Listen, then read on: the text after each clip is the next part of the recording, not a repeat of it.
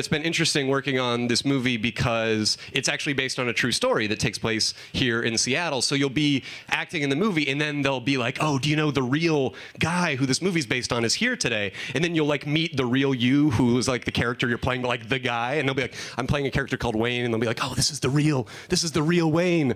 Wayne, this is the real Wayne. This is crazy. And everyone, I just wanted to keep happening and then be like, go up to the director like, excuse me, Steven, this is the real Steven Gyllenhaal. Can you believe it? Can you get over it? I mean, look, the fake one is very attractive. The real one looks old and strange. Or just like, excuse me, camera? This is the real camera.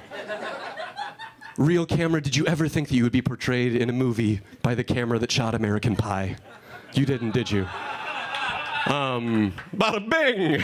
That's what that felt like. Like there's one guy and I'm like, oh good, he's laughing. He won't have me thrown off a ferry. I'm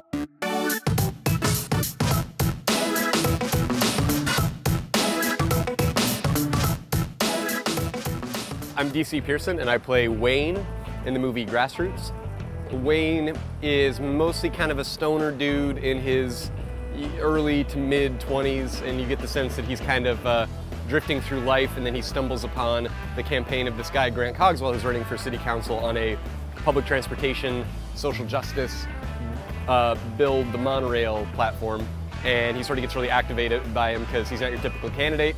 He swears a lot, he kind of wears his heart on his sleeve, and he's very honest. And I think that Wayne is sort of enthralled by that because everyone would like to be involved in something cool, but you know, it's rare that you get a chance to kind of throw your weight behind and your effort behind something that's really good and also someone you can actually believe in. It's great. There's like a total you know, familial, fun atmosphere. Like being on a film set's really cool because you get to have 70 sort of different mini working relationships with people and have your little in-jokes and stuff like that. And I was saying to someone, I can't remember who, but if I could like just make a coffee table book of every in-joke on a set, like I could, you know, at least have a book. I don't know if anybody who wasn't on the set would want to buy it, but it would be fun as like a yearbook or something. Politicians, that they're robots, you know? And he's a robot too, but he's like one that's been given a heart by like a scientist. That I can tell that's not a watch, that's just a non-time telling bracelet.